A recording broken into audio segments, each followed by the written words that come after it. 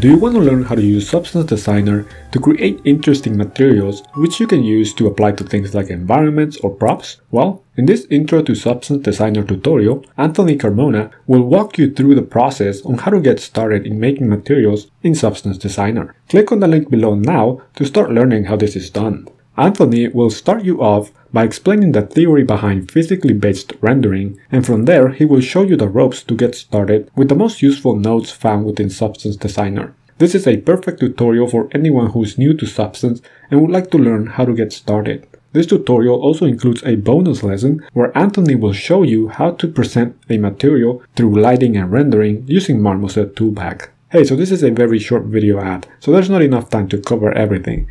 Click on the link in the description now to get started.